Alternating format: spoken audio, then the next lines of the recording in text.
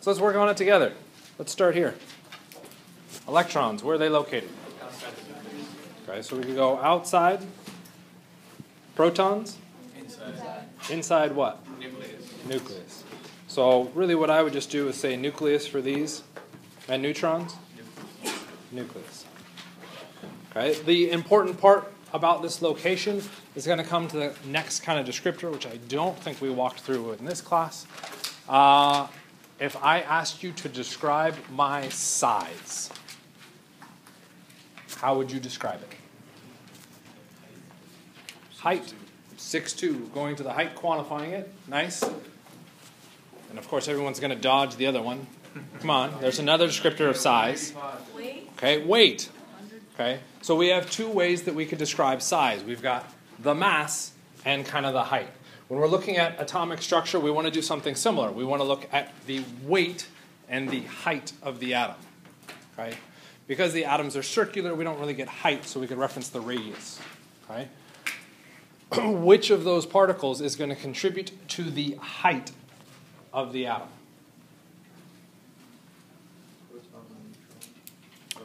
Where are the protons and neutrons found? Inside the nucleus. If the atom was the superdome, where's the nucleus? A marble. Are you going to tell me the marble is going to dictate the size of the superdome? Not quite. It's actually going to be our electrons. So our electrons are what's dictating the height, if you will, for the most part, of an atom. Okay, so when we talk about size, that's what I'm referencing, is the height, okay, electrons. If I now ask what dictates the mass, you could say the protons and neutrons. Okay? Why the protons and neutrons? Just because they're inside the nucleus doesn't mean they're contributing to mass. Electrons are outside the nucleus. Don't electrons have mass? Yeah. So why are we saying the protons and neutrons contribute to mass? What is that relative mass? Okay, we have 1 as our relative mass for both the protons and neutrons. What's the relative mass for electrons? 0. It's effectively 0. Okay, those of you that memorize that weird 1,000 number, stop. 0. Okay, charge. Way to qualify it, our electrons are negative, protons are positive, No charge for neutrons. and our neutrons are 0.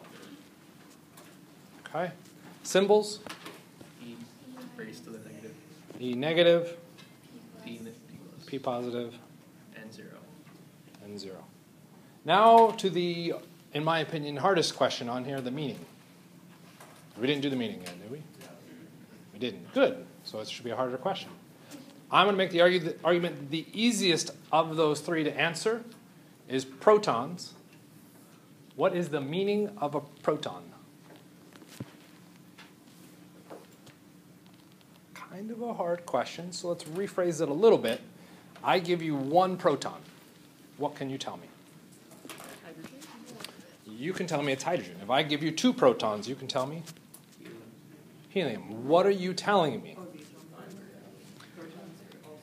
It's defining the element.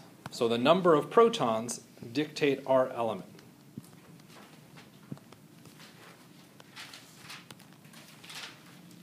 Okay? What if I tell you you have hydrogen with 1 electron? Doesn't it give reactivity? Reactivity is a little bit too vague for us, and we haven't talked about reactivity yet at all.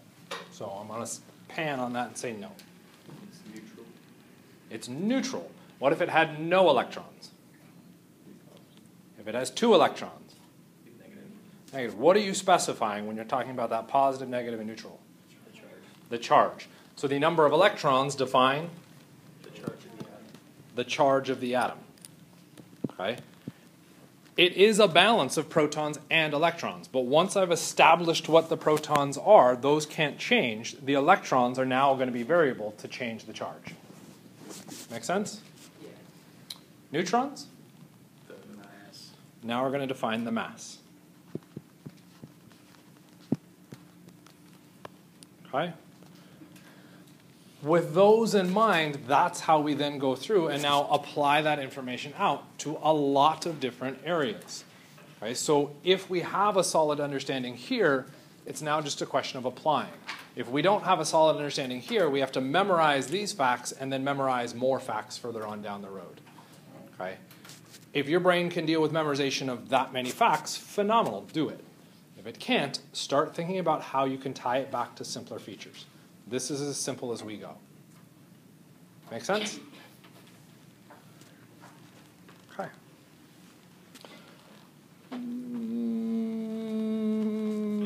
Let's just kind of shout it out. Name of, let's write it down. You write it down on a piece of paper, and then we'll do some potential shouting it out. I'll give you a couple minutes. Not turn in, so I know you just tore something off. Don't turn it in. Okay, sorry. For the record, if there's an actual quiz that I want you to turn in, I'm going to give you a little sheet of paper. Try and talk to him. Name of a famous chemist or physicist that contributed to the understanding of atomic structure. Rutherford. What did Rutherford get us? The current atomic model. I'll accept that. Current atomic model, Rutherford. What else could you tie to him? Mary Curie, I'm going to say, is a separate scientist, so don't tie her necessarily to that. She has her own discoveries. I still want Rutherford. We've got Rutherford, current atomic model. The nucleus. Nucleus. How do you do it? Alpha particles. Alpha particles is going to be a tricky one. You're right. It's a tricky one because that ties to Curie. Okay, so we want to be a little bit careful with that one. Gold foil. Okay, so we're picking out keywords to tie to each of those kind of concepts. That's going to be important because that's what you could expect to see on a test question. Make sense?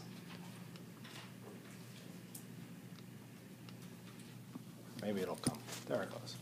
I heard Curie first. What do you have on Curie?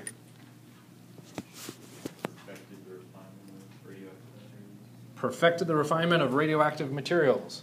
Okay, that's pretty much the big one for her. We could also go, she's female. Okay, that's part of the she aspect. 2 Nobel Prizes you could throw in there. Okay, but for the most part, it's that purification of radioactive materials. And then I think I heard Thomson. Yeah. What do we have on Thomson? Electrons. Electrons? How? Not the oil drop, which is an important phrase. We'll have to come back to that. He did the Cathode ray tube and vacuum are going to be the big things to tie to him. Okay? We heard oil drop experiment. What did the oil drop experiment do? They found the mass of the charge. The charge on an electron. We don't care what the number is, but we found the formal charge on an electron. And who was it? Millikan and Fletcher. Get the right idea? Anybody else have another name you wanted to throw into the mix? Chadwick? What was Chadwick?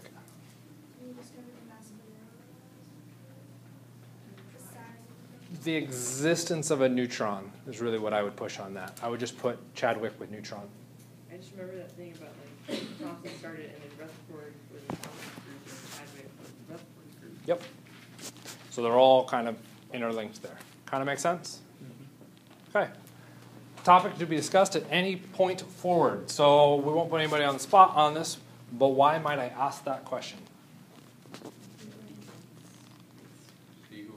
Are you being an active student and preparing ahead for each of the classes? Right? This is a good thing that you should be doing. Right? If you're not, and you're not doing well on exams, it's probably a good idea to start doing that. Just kind of a heads up. Okay? Last one, an isotope was isolated with 88 protons, 138 neutrons. The atomic notation for this element. What is our atomic notation? Start with you. What do you want to give me? Well, the first thing is define the element that it is. You have to add the two numbers together because it's the combination of. Okay, so to define the element, we would need to add the protons and the neutrons. Just kidding. No. This is based off the protons. Sorry, I was thinking of something else. Okay, so to define the element, literally just walk through it, it's the number of protons. Yeah. So the number of protons here is 88, which would be what element? Ra. A nice cop-out. I like it. For Radium. Okay.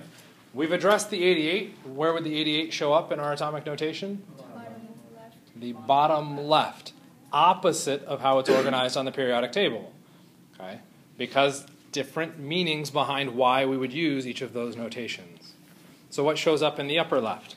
The combination of the neutrons and The protons. combination of the protons and neutrons. I can't do that math. 226. Thank you for having done that for me. 226. Bless you. Make sense? Okay. Why would I ask a question about this element? Mary Curie. Yeah. Ties back to stuff that she did work on. It was radium. Okay. So, just to get you thinking about things. So now let's take a look at our isotopes, which is really just a fancy way, iso meaning same, and tope tying back to the idea of type. So when we talk about isotopes, we're saying same type. Same type what?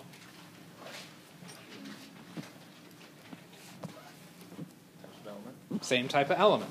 So I'm going to take a look at hydrogen as a type of element. Okay, and we've got two notations shown below. Okay, our symbol is H because it's hydrogen. Lower left-hand corner, we have the number of protons, also known as the atomic number. It's the same in both cases, which makes sense because we're still using H as our symbol. And then in the upper left-hand corner, what are we showing? The mass number. So for this first symbol that we're looking at, that for whatever reason has this weird protium name next to it, how many neutrons does it have? I'm being a jerk. It's not 1. It's 0. If there was 1 neutron, add that to the proton, the number becomes 2. This one has 1 neutron. Okay, so be careful with that. So, what is in the nucleus for this particular isotope?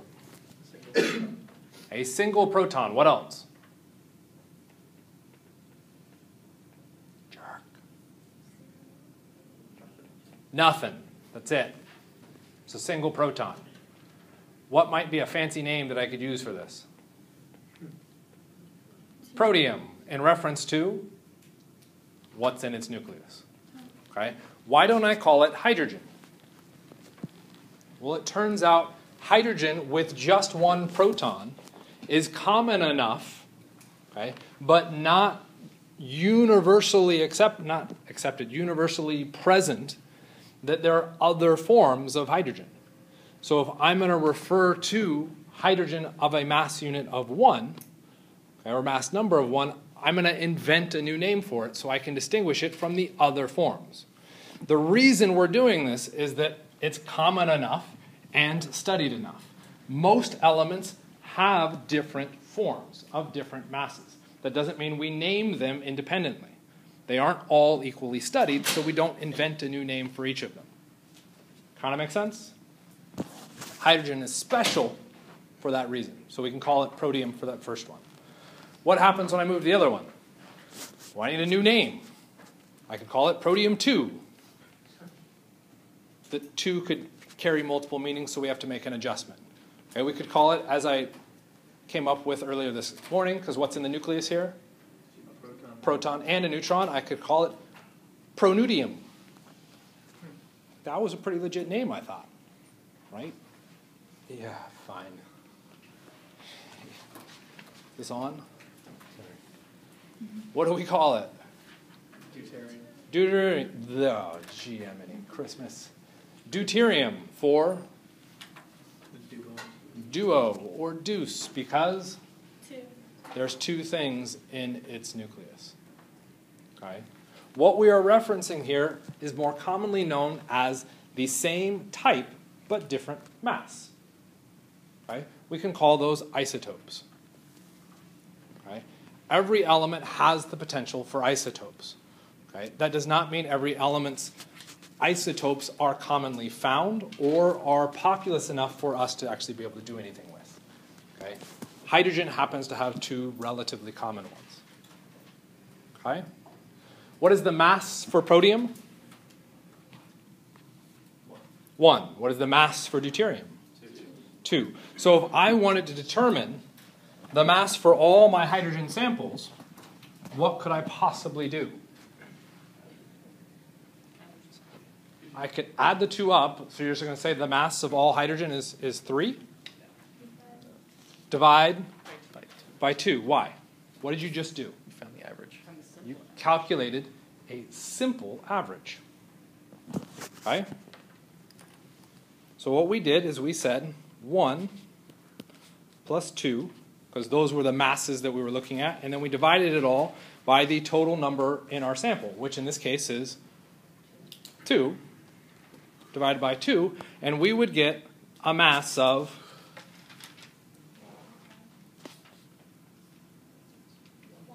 1.5. Okay. That would now be the average mass for hydrogen, for all isotopes of hydrogen, making the assumption that protium and deuterium are the only ones present. Okay. Is the mass number found on the periodic table?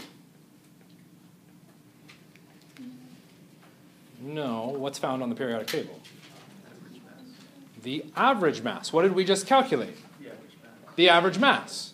So for hydrogen, I would expect the mass on the periodic table to be 1.5. And it is 1.01. totally not.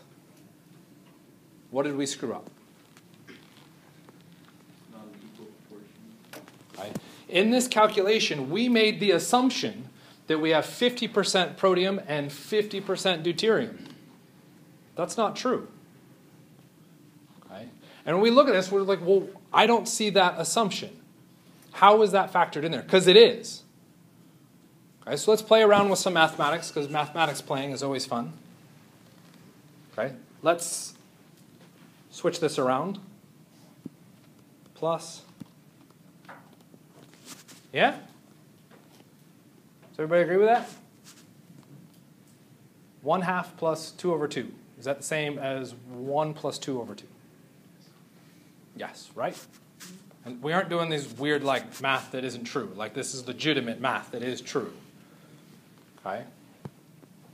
So I'm now going to convert that 1 over 2 to be 1 over 2 times 1 plus,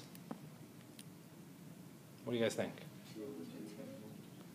1 over 2 times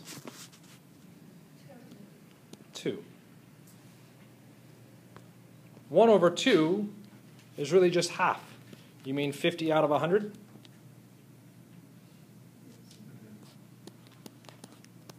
What is 50 out of 100 known as? Yeah, we can go with 0.5. I would make another argument for this. Okay, and this is where it's going to get a little weird. So I'm going to fish for terms and hope this works. What does this line mean? You're going to say division. Give me something else. Alpha, I don't know what alpha meant. Out of, fair enough, but no, keep going. Keep going. I'm going to argue that that line does not mean percent. It means per. 1 per 2. 50 per 100. What is another name for 100? Cent. What have we calculated here? 50 per cent. 50%. We just made the assumption through our simple calculation that it was 50% the first one, 50% the other one. It's embedded in the mathematics. Okay? Our simple average is a complex average. We just decided to ignore the complexities behind it. Okay? We built what is known as an algorithm to hide the actual calculations. This is something that some students get irritated with me for. I do not work on algorithms. Okay? I work on the process built behind them. You can do algorithms out your yin-yang if you want. Okay? And I'll help you kind of piece it together if you would like outside of class. But what we're going to talk about in class is the origin behind where they come from. Okay? And the reason for that is an algorithm is just punching things into a calculator. Guess who can punch things into a calculator? Anyone. If I train you how to function with an algorithm, when you leave this class, what do you have? An algorithm. You have an algorithm that you can't apply anywhere else. Or someone further up the food chain is going to be like, I can pay a 2-year-old a lollipop to do the exact same thing as you're doing. Okay? If I teach you algorithms, I've taught you how to not have a job the rest of your life. Okay? If I teach you the process behind that algorithm, you can find your own algorithms. You can be the one generating algorithms and now paying 2-year-olds lollipops. Okay? And making tons more money. Does that make sense? We want to know the process behind things. That makes it more of a struggle to get through because we have to dig at why things function. Okay? So, there's our calculation, and it shows our assumption. That assumption is invalid. Okay? As a ballpark, hydrogen is roughly 99% protium. Deuterium makes up roughly 1%. How do I change my calculation to get an appropriate atomic mass?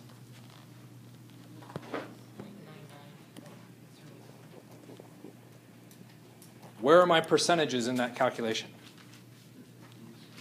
The 50s.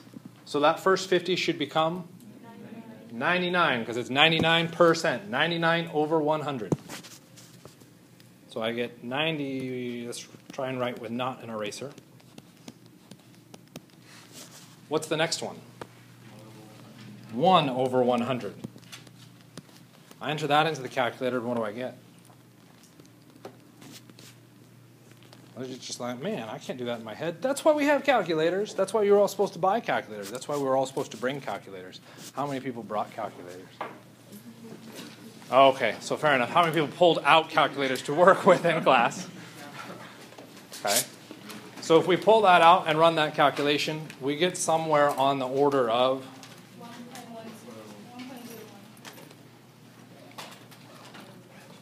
And if we use that information, what happens when we look at the atomic mass on the periodic table? Hallelujah, there it is. It matches. Beauty. Science. It makes sense. Okay, so, I have a question. So, Yeah. in the book, so I saw questions like this. The percentage that you got those from is like the abundance number, right? Uh-huh. So, like, are those going to be given to us, or do we just, like, denote them? Are you going to be expected to memorize the abundance of each of the isotopes? Okay, that's a lot of work. Yeah, for someone saying that's a lot of work, yeah. Okay, we literally just talked about hydrogen. We told you to memorize, let's be on the nice end and just say 12 elements. Okay, hydrogen isn't 2 isotopes. It actually has 3 common ones. Okay, we'll add the last one in there in a second. Okay, so every element has multiple types of isotopes. They don't all have multiple ones, but let's just say we memorize 10. You now have 20 different things to memorize with their percent abundances. That's going to suck a lot. Okay, so we won't do that. What will be done is you'll be given certain aspects of this puzzle and be asked to solve it. We have abundances, so let's break this down now out of numbers and into more kind of a general pseudo-algorithm aspect. Okay, we have the percent of our first thing. Okay, because I don't want to use a number, I'm going to use A. Times what? What was the 1? Okay, this was the mass of A. Depending on what we're doing for a weighted average, it may not be mass, it may be something else. But since we're in chemistry, that's what we're focusing on. It's the mass of that first thing, A, plus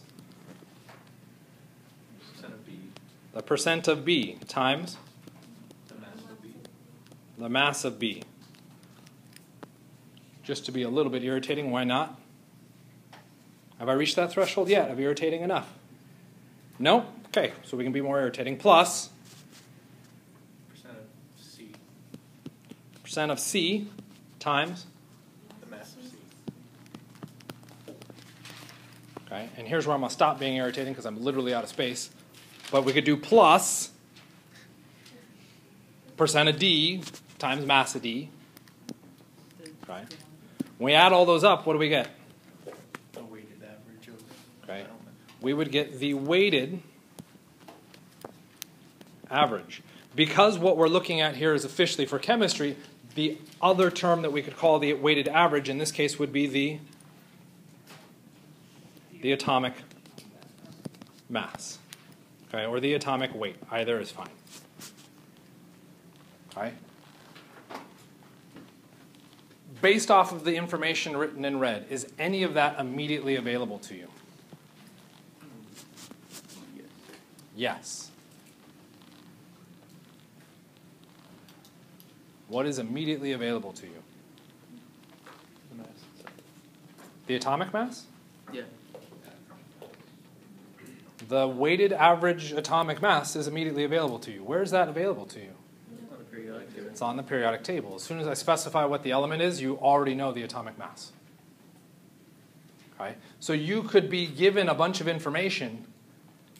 You may not be told that you need the atomic mass. You'd have to recognize that you can pull that from the periodic table. Okay? So if we go through and look at this, at its simplest level, it's just A and B. So let's just delete the C part. We have 1, 2, 3, 4, 5 things. Okay? You could be asked to solve for any one of those 5. Okay? If you're being asked to solve for the atomic mass, what information am I not going to give you? The atomic mass.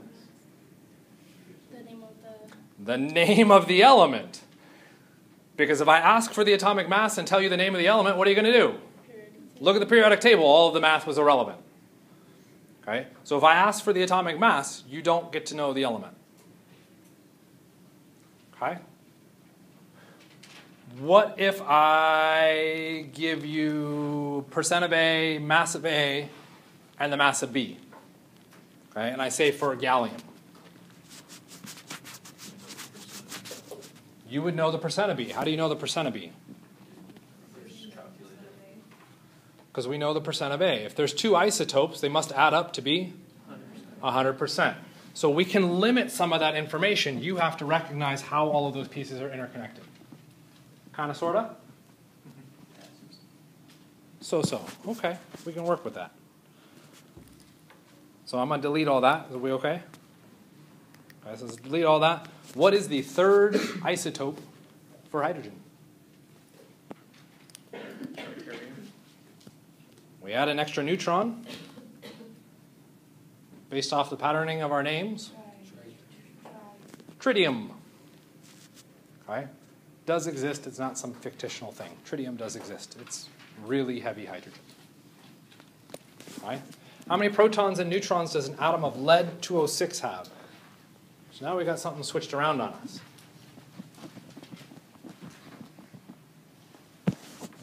So a lot of people are looking at the periodic table. Where in the periodic table does it say lead? Does it say lead? It does not. What are you required to know?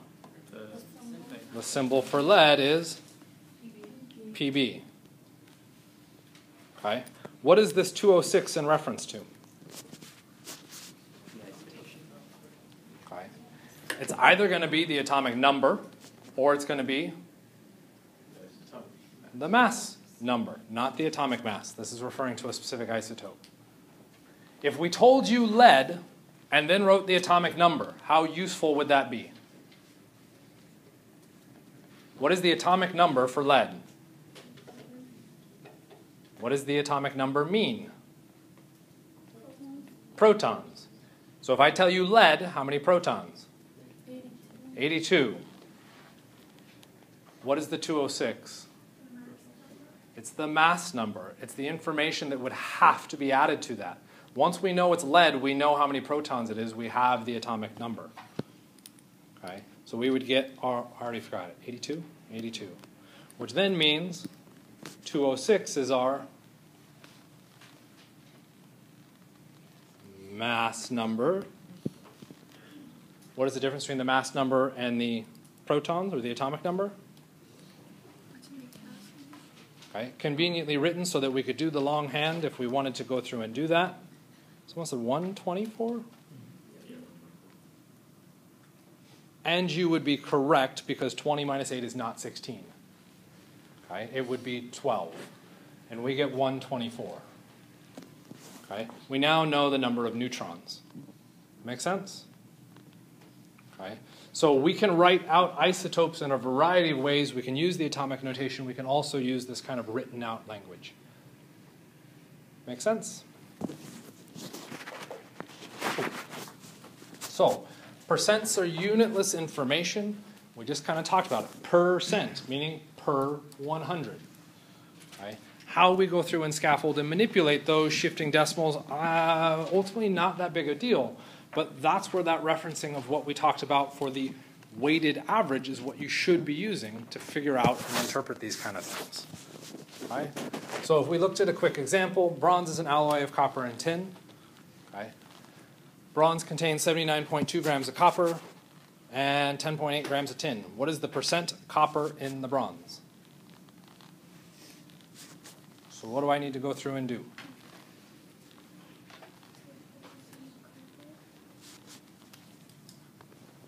Okay. So what am I being asked to solve for? The percent of copper in bronze. The percent copper, okay, equals 79.2. I'm going to probably put grams of copper up top. Why would I put grams of copper up top? Because when we said percent of copper, that copper is part of that numerator. Okay, 79.2. Right? Okay, what am I going to put underneath it? 79.2 plus 10.8. Okay, we got a suggestion to do 79.2 plus 10.8. Why? Because that's the entire mass of the sample where the copper could come from. That is our bronze. Yeah? When we go through and do that, if I did that right, we should get 0.88. Is that a percent yet? No, you have to move the decimal. I would argue we don't move a decimal. We multiply by Oh, wait. our 100%, and we get our percent unit showing up. Okay? Kind of, sort of? Yeah, it's better. You have to show that, like the 88 times 100%. So, do you need to show the times 100%? In the case of a show your work question, I would argue all of this information should show up there. That said, this is the first time ever I've been able to write times 100% and not have someone remind me to write it in. Okay, so writing in the times 100%, not that big a deal. Okay, I would accept that. As long as you didn't tell me your answer was 0.88%. Does that make sense? Okay. Tuesday class, I know talked something about it, so we're going to put the Tuesday, and by class I mean the Tuesday lab. So we're going to put the Tuesday lab a bit on the hot seat. Is 88% a correct answer? Why is it wrong?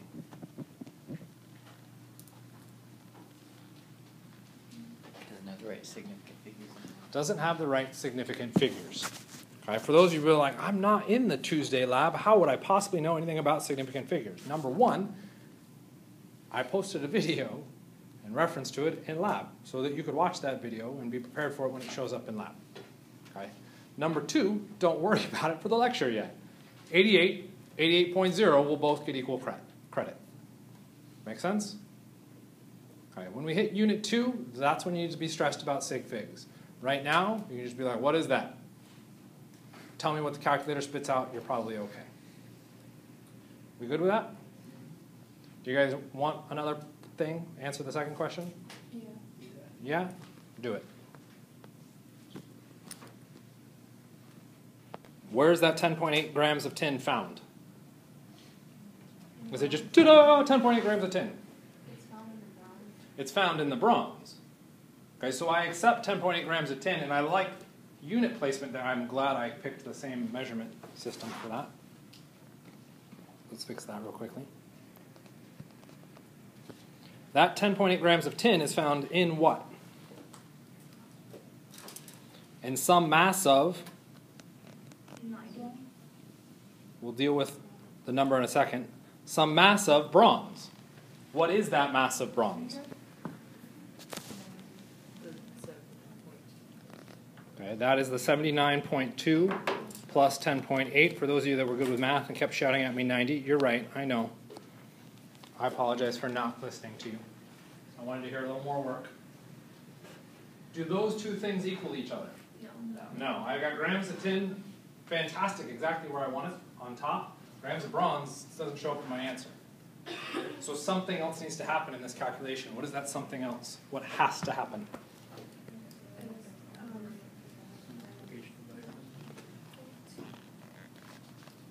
What has to happen to this unit right here? So I heard it has to be in the numerator. Does grams of bronze show up in the answer? No, what has to happen to it? 100. It must cancel. It must disappear. Right? I can't just disappear things. They have to be canceled with something. If grams of bronze shows up in the denominator there, where do I know grams of bronze also must show up? In the numerator. Do I know anything about the grams of bronze for this question? I'm told I'm looking at a 100-gram sample. Now what happens? The grams of bronze cancel. We'll put it over 1. If I punch this into a calculator, do I get an answer? Yes. Do I get a correct answer? Yes. Are there other ways to approach it? Absolutely. Okay? And those are all fair game. Really what I'm trying to do here is set up or kind of foreshadow what we are going to be getting into partially in the second unit. How do we set up a problem to go through and solve for calculations? Because our calculations for this unit are relatively simple and condensed, I don't want to push too much into this except to say that this is a valid way of approaching this. At this stage, you're welcome to use any process you want that gets you there. Make sense? So, simple versus weighted averages. We just walked through kind of the long explanation of this with our hydrogen. Okay? Our weighted average is calculated by multiplying the percentage or weighting of that sample by the value for whatever you're measuring. Okay? And I do that for however many values show up that I need to weight. Okay? Which is a really fancy way of saying I take what? The percent of A times the mass of A plus the percent of B times the mass of B, so on and so forth, and that then equals our atomic mass, or in this case, more generally, the weighted average. Yeah? This calculation, I think, is a little bit more relevant for us. That's roughly what you need to be able to manipulate and use. We said we were all okay with it on the previous slide when we showed this, right? Yeah. Prove it. What is the mass of gallium-71 in AMUs to 4 significant digits? So all it was just a question of figuring out where things were. The problem with this is there's lots of similar numbers. I would argue 69 and 71 are very, very close.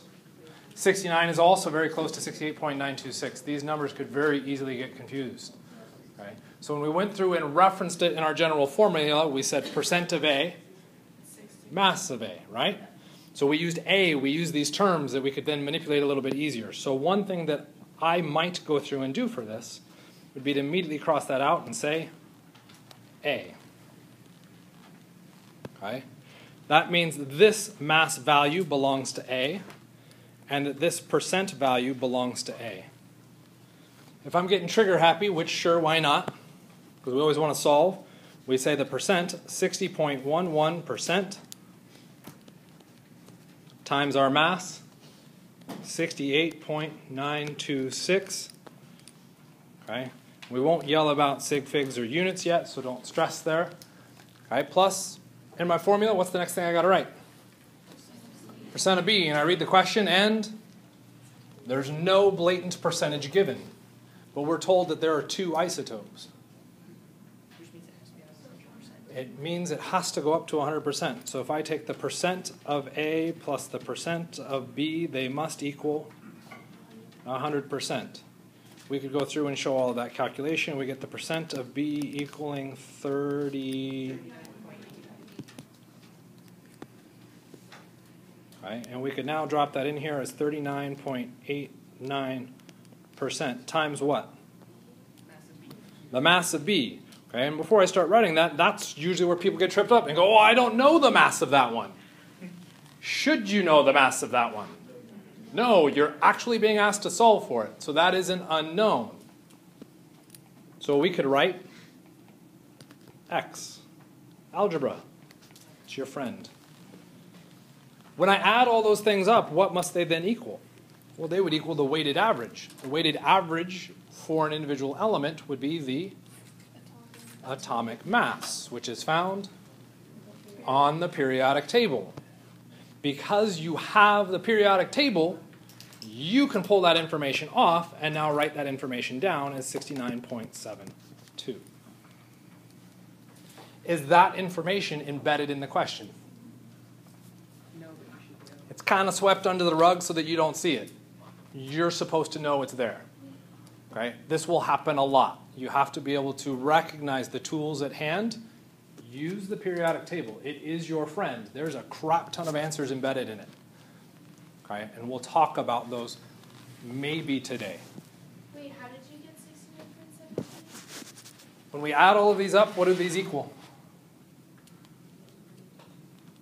It's the weighted average or the atomic mass. Okay, that's just what the formula means. It's getting the atomic mass. Where's the atomic mass found? On the periodic table. Because I know I'm looking at gallium, I look at gallium and it says the atomic mass is 69.72. There it is. I can drop it in and now attempt to solve for it. Okay? One thing I do want to mention on this, we can't really work with these percents embedded in there. So we have to remove that information, okay, or remove that coding. How do we remove that coding? Okay, there's two approaches. There's one that is moving a decimal. I don't recommend moving the decimal. I recommend actually using what the term means. Percent means per 100. Now you don't have to worry about which way do I move the decimal, because yes, that can be a problem. You just enter it into the calculator. Make sense? Okay. Sort of, well, it's definitely a tangent, whatever. Moving decimals, you hear them mentioned all the time. Oh, King Henry's chocolate milk was purple and that's why he died. Whatever the stupid statement is. If you don't know, if that makes no sense to you, good. If that makes remote sense to you, you stop using it. It's about shifting decimal points and powers. I don't understand it. Okay? The biggest problem I have with that is that which way do you shift the decimal point depends on the system that you're working in, and you may find that you're shifting it the wrong way. Understand the meaning behind what's happening, not some meaningless sequence of acronymical nonsense. You can tell how well I've memorized it. It does start with King Henry. Anybody was like, I roughly know what you're talking about? Yeah. Yeah, what was it? King? Henry died drinking chocolate milk. I wasn't that far off. King Henry died drinking chocolate milk. Wild, what? Oh, let's just stop. Okay? We just don't need that anymore. Okay? Why were those systems invented?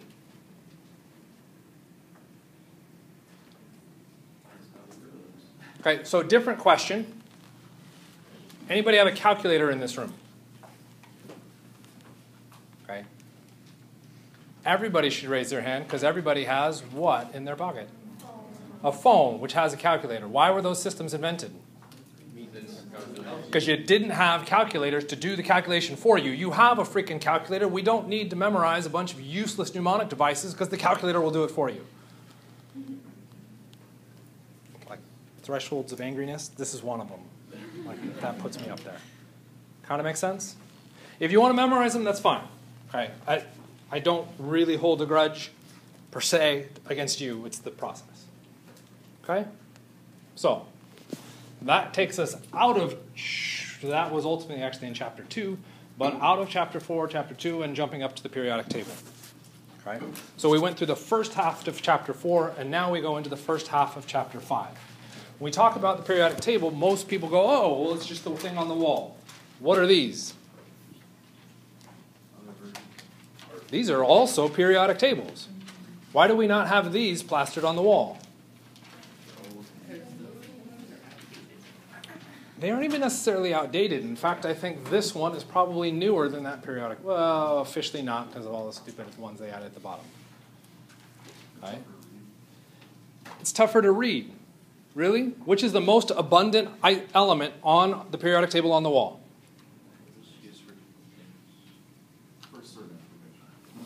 If we look at the periodic table up here, you notice those weird, goofy, trippy shapes. What do those weird, goofy, trippy shapes represent? The abundance of the elements. By using the weird, goofy shapes, I can now predict different information. Right? We don't use those because we've decided the ones on the wall get us the bulk information that we want access to at our fingertips. I probably don't need to know about percent abundance relative to other isotopes. Right? So they all represent the same information and perhaps a little bit more in slightly different fashions, giving us access to different ways to interpret it. Make sense? The biggest point I want you to get out of this is the periodic table has a crap ton of information dumped into it, and it's not just the letters and numbers. It's also how those things are organized and where they are grouped. You have to acknowledge that information. And that information comes with a history of defining things. Okay? Stress less about the names on here, more just kind of about the interesting things behind it. We look at 1829. Dobreiner goes through and says elements are organized by triads. Why would he say triads? What is a triad? Groups of 3. Why would he pick groups of 3? I can give you 2 explanations. One is probably made up entirely, but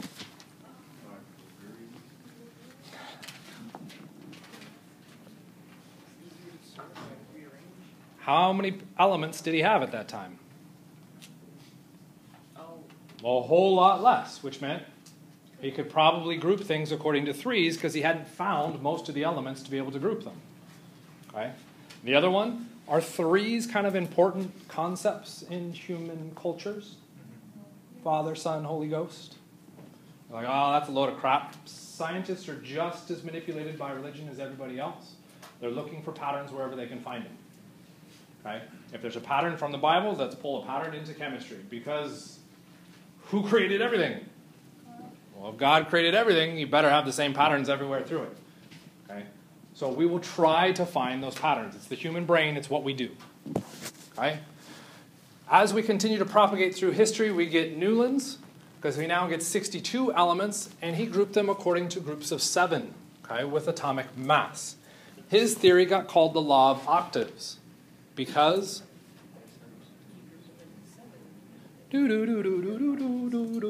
that's the best I can do. Octaves.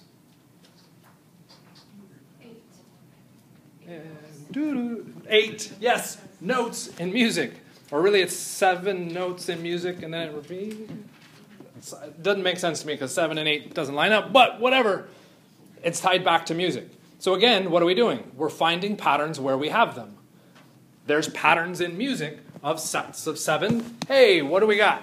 Here's the law of octaves. The periodic table must be organized according to music theory.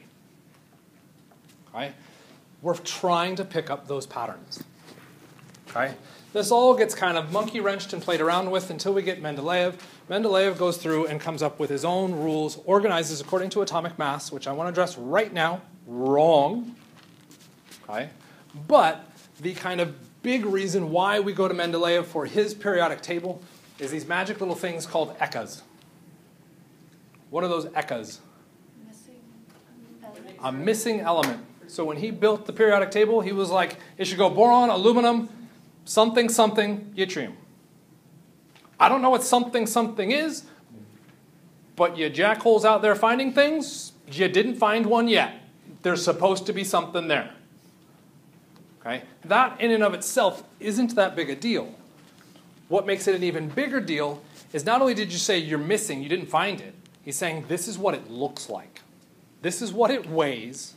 This is how it behaves. Really? That's why the organization of our periodic table is pretty dang cool. Okay? That's why we give him a lot of credit. Okay? One of the other things that doesn't really get discussed about, he had lots of other suggestions about other things and predictions. And they were all horribly wrong. Okay? But we point out the awesomeness of some of those predictions, and that's what really sticks. He's also a really crazy, bizarre guy that's an interesting history read if you wanted to. Of course, Russian. Okay? Because all Russians are weird history reads, right? So let's take a look at this. Okay? Ecosilicon. So ecosilicon later became known as germanium. If we take a look at silicon, here's silicon, there's germanium right underneath it. So when he went through and predicted it, he said, something is there. Kind of like silicon, but different. Here's what it should look like. It should look gray. Has anybody looked at a picture of all the elements? Yeah, look it up. Feel free to. Periodic table, just pictures of all the elements. They're all freaking gray. Not a big deal. It weighs 72. Okay. Can't exactly just see that, so that's kind of interesting. Its density. So not only its weight, but I also know the relationship between its weight and its volume. It's this. You're starting to kind of creep me out a little bit that you're figuring this out. Melting point, very high. We aren't all perfect. This is how it reacts with oxygen. Its density. When it reacts with oxygen, it is going to weigh this much in this much volume. Seriously? How it reacts with chlorides, boiling points.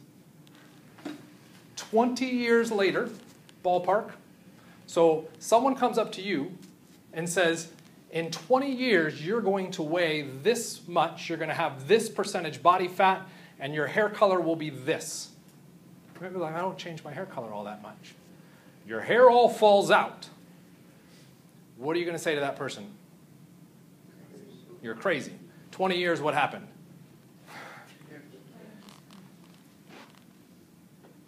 Take a look at those freaking similarities. That's pretty nuts. That's why we remember Mendeleev. It is those predictive powers. Okay? Again, crazy guy. The organization behind his periodic table allegedly came to him in a dream. This is why it's okay to sleep through my class. Yeah, I don't know. I'm sure he just made that up. As we continue through history, we get the noble gases. The noble gases are harder to find. Why might the noble gases be harder to find? They don't react well. That's why we call them noble. How many of you are the nobility? Fascinating. Why is it a question that everybody says, no, we're not the nobility to in this classroom? If you were part of the nobility, how many other people would be in your classroom? None. You pay someone to privately teach you all that. Or you pay somebody to make you think people think you know that. Okay? So all the noble gases don't react with anything, so they're very hard to isolate. They are eventually isolated. Ramsey's the one that gets the most credit for them. Once we found one, they all kind of came out because we found a process to do it. Moseley is where we get up the nuclear charge. Okay, what is the charge on an individual nucleus? And then he says, well, actually, Mendeleev, I know you liked organizing things by atomic mass, but it actually makes more sense to go by the atomic number, or the nuclear charge. How many protons are present? Right? And if you go through and look at the periodic table and compare atomic number all the way through versus atomic mass all the way through, you will see they do grow. They get increasingly larger as we move through the periodic table. There are very few exceptions. Okay? But that's how it's organized for the most part. Okay? Our periodic law is referencing that it always goes by atomic number. Okay? Niels Bohr, end of chapter 4. That's going to be the big beast next week. Okay? We get the final organization of our periodic table that actually draws information in about electrons. So knowing where and how electrons exist within an atom is embedded within the periodic table. I would love to continue talking, but based off of the excitement of everybody putting their stuff away, I think we're done with class.